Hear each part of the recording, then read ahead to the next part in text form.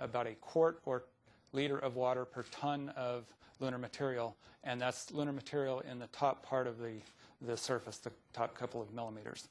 The detection results in a very small absorption band that is shown here in gray on this graph, and you see results from two instruments, the M-Cube and VIMS, give very close to the same answer, which is what we were looking for to verify that the calibration is accurate between the instruments. Further, the M-Cube doesn't go as far out in wavelength as the VIMS or the Deep Impact spacecraft does. So the VIMS and Deep Impact can see water in hotter places than is easy for the M-Cube instrument to see it. We will continue to work with the M-Cube data to try and work on detecting water at lower latitudes, but the VIMS and the Deep Impact have an advantage here. And you can see that we see more of the water band, so we can better define it where the heat is coming out. The moon is quite hot, so these red dashed lines on there are the thermal emission from the moon before we removed it from the spectra. So we have to remove the heat before we can see the water well, especially at the lower latitudes. Now, M-Cube, however, has an advantage in that it's orbiting the moon. So if we can go to the next slide, we'll look at some of the high-resolution data. We've covered most of the moon at this kind of resolution, 140 meters per pixel.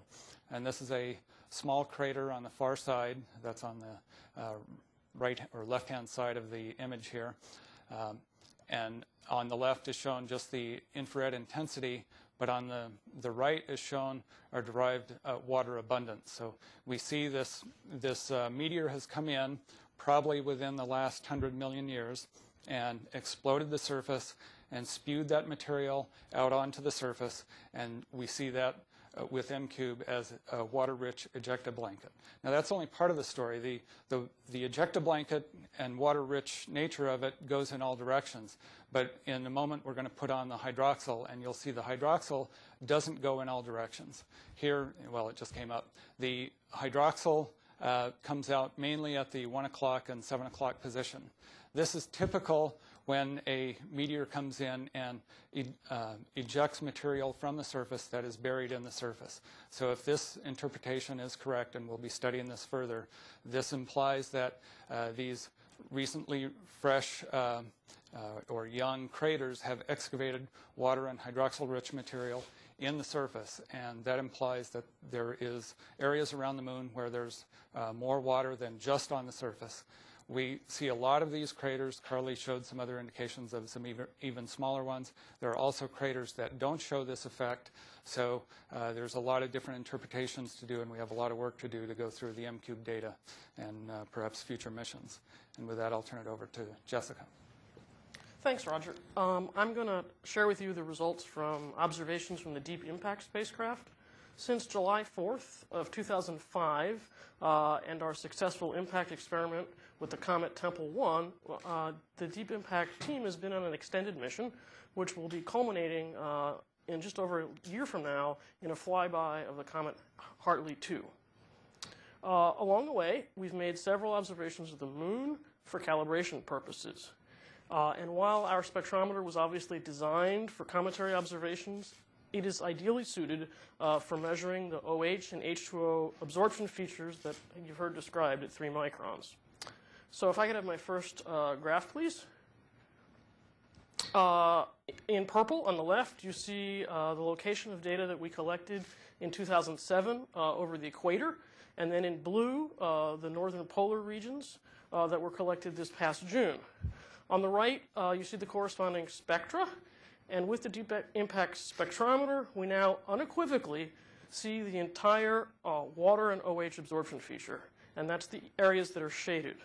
The feature is relatively strong in the blue polar regions, whereas at the equator, which is the data in purple, which of course is much warmer, there is still a distinct feature, but it's much weaker.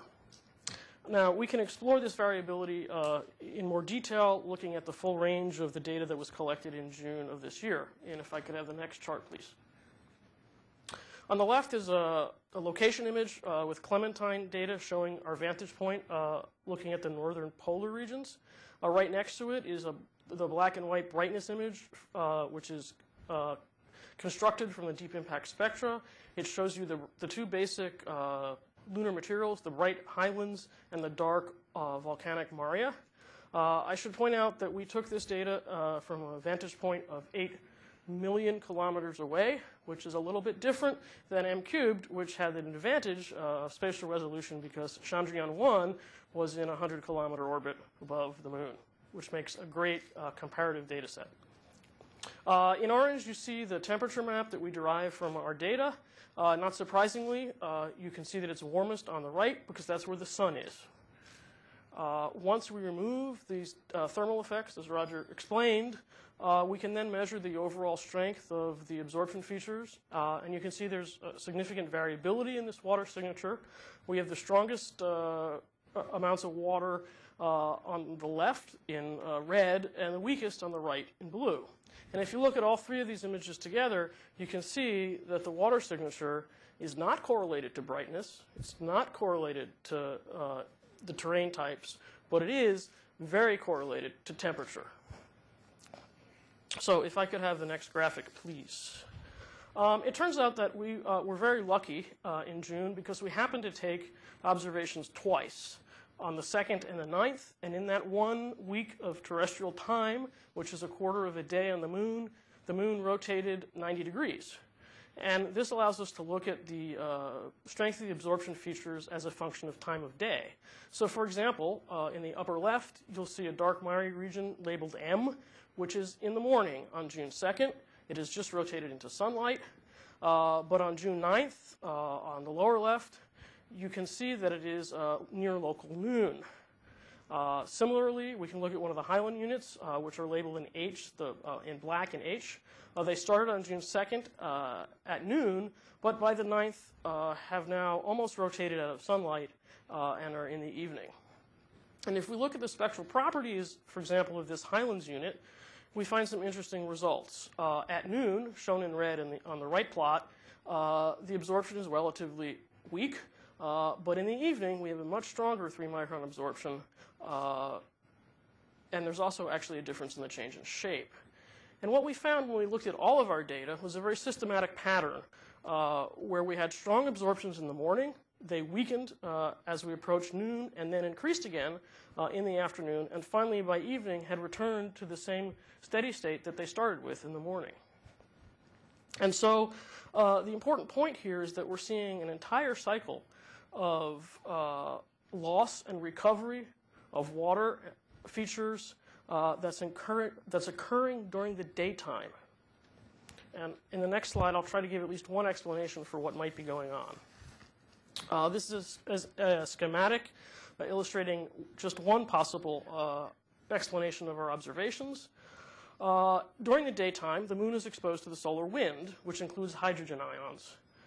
So if you look on the lower left in the morning, which is relatively cold, the blue and the green areas, the hydrogen ions are able to interact with the oxygen in the lunar soil to form and accumulate OH and H2O molecules. By noon, in the center, where the moon is its warmest, the red areas, there's significant water loss. Then, as the moon cools down towards evening, it's able to once again interact with the solar wind and accumulate water and H2O molecules, and we end up at the same place that we started in the morning. This cycle means a number of things, one of which is that regardless of the location or the terrain type, the entire surface of the moon will be hydrated during at least part of the lunar day. I'd also like to note that if this is actually the explanation for the water signature that we've all been talking about, and it may not be, but if it is, this same process would cause similar hydration effects throughout the inner solar system on any oxygen-rich body that doesn't have an atmosphere. And that would include, for example, Mercury and many asteroids. And with that, I'll pass it back to Jim. Thank you very much, Jessica. So as you can see, there's a new dimension in the water story about the moon. We've discussed things that aren't in permanently shadowed craters. However, we find that there are a number of important scientific results that we need to make sure get stated appropriately. So the takeaway message is this. The observations presented here